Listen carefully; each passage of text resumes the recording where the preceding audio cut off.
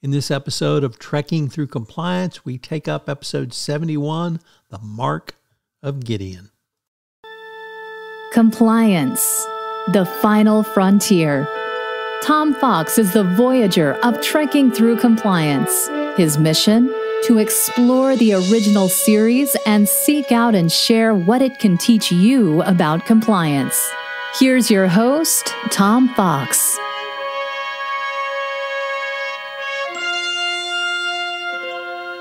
Trekking Through Compliance, episode 71, The Mark of Gideon.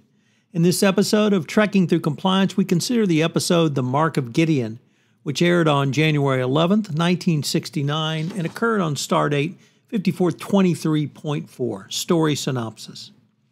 In an attempt to establish diplomatic relations with the planet Gideon, Kirk beams down to the sensor-shielded planet using coordinates supplied by the Gideon ambassador Hodin.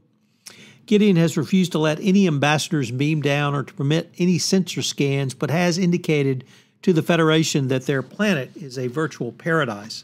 However, they agree to let Kirk beam down alone.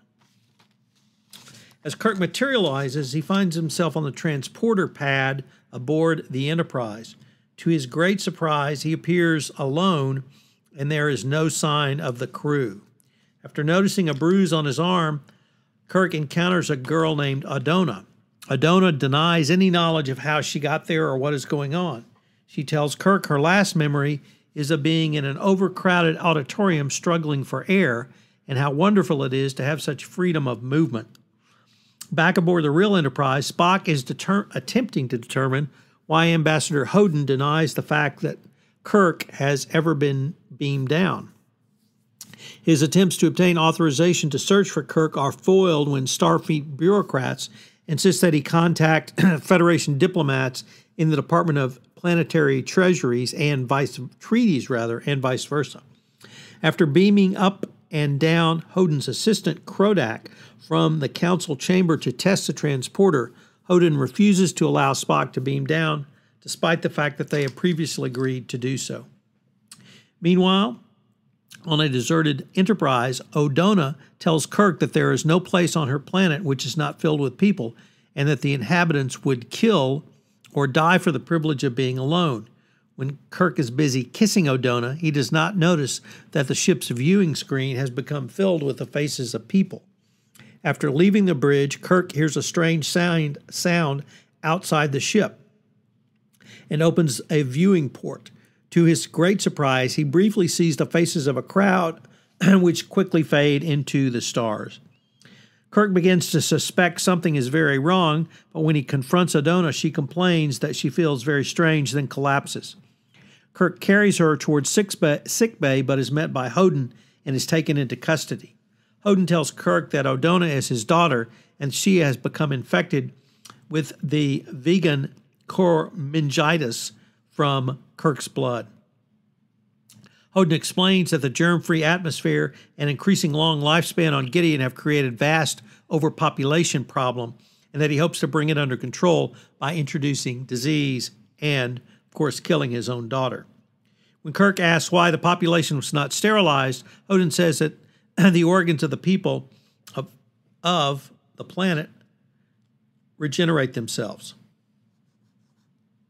When Kirk then asks Hodin why the people of Gideon have not practiced birth control, Hodin replies that the people of Gideon believe life is sacred and that the love of life is the greatest gift, and therefore they cannot interfere with the creation of life. Hodin tells Kirk that he must stay to provide the virus to infect the people of Gideon and bring the population under control. Kirk points out that Odona need not die and that there is no further need for him to stay, since if Odona survives, her blood can provide the virus.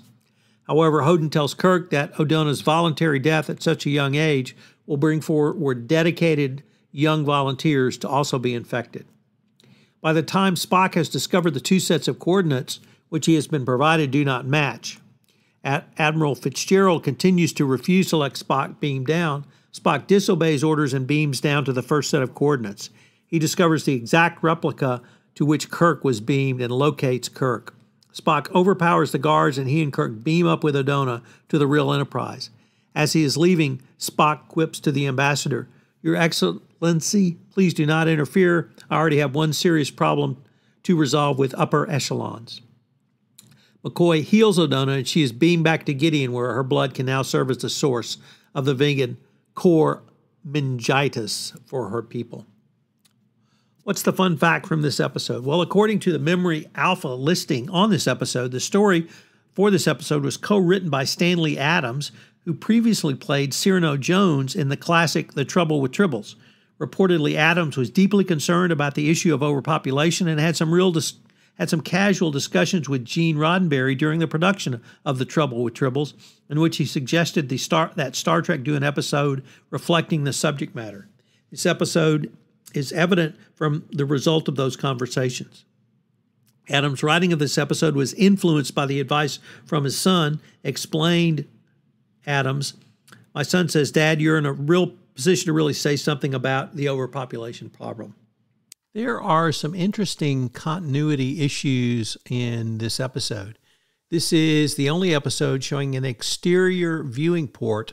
The only other time a window looking outside the ship is seen is on the observation deck in the episode The Conscience of the King. Of course, in this case, the port is not seen on the real Enterprise. The exterior viewing port from this episode is the same design as the one used to witness Marta's execution in Whom Gods Destroy. This is the second of 2 TOS episodes that show an empty Constitution-class bridge. The other installment being in the first season show This Side of Paradise. And when Kirk tries to address anyone on the ship, in one of the shots showing an empty corridor, it's recycled from the episode, Is There No Truth in Beauty? Also, another shot shows an empty sickbay with a red alert indicator light flashing, an obvious pickup shot from yet another episode. So what are the compliance takeaways from this? Well, Hodin and the board, or the ruling council of Gideon, clearly are very much out of step.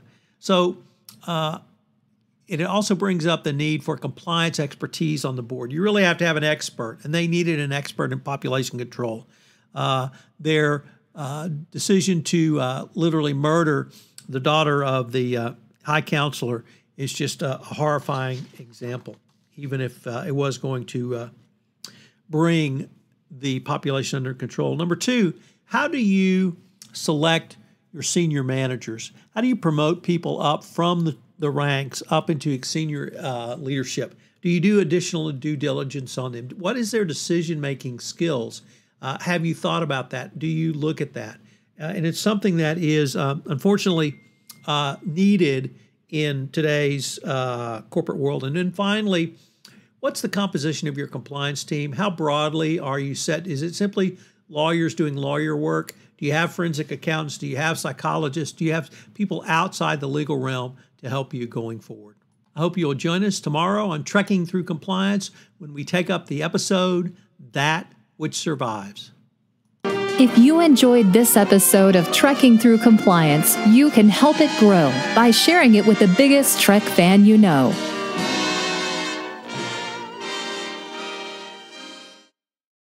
This podcast is a part of the C-Suite Radio Network.